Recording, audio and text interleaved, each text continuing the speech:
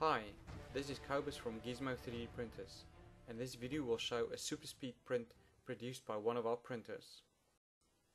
The item took about 19 minutes to print, but we made the video a little faster for you.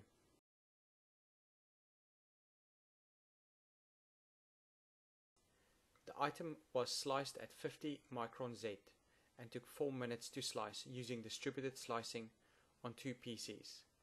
It was printed at 70 micron XY.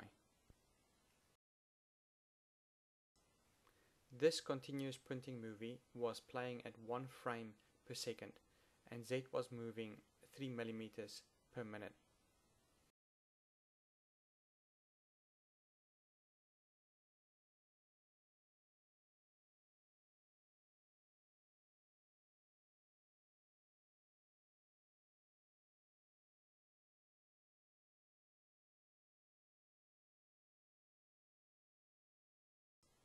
Here are some photos of the result.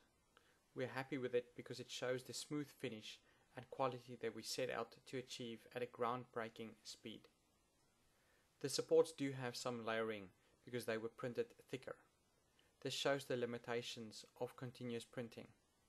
The wall thickness of the part needs to be thin to be able to produce a layerless part. You can see the dimensions of the printed part are as designed. If you haven't already, please visit gizmo3dprinters.com.au and sign up to receive our newsletters. That way you can stay informed of any news surrounding the upcoming launch of our printers.